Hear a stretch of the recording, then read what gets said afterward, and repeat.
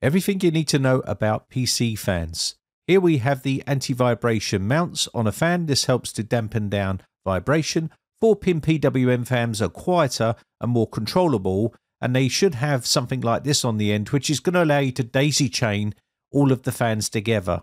These are our 5-volt 3-pin addressable RGB connector, and on the other side we have our extension, which is going to allow us to daisy chain all of our fans together to get RGB to the other fans. Also, air will always be blown out of the bracket side of all fans. Some fans do have arrows to show the airflow direction. Molex is really a big no-no. We don't want those. But the DC fans are the ones with a 3-pin on them. The most common voltages are 5-volt and 12-volt, and they're much harder to control. You can sometimes control them by lowering the voltage in the BIOS. Now, I don't have any to show you, but you can also get the 4-pin ARGB fans which run on 12-volt.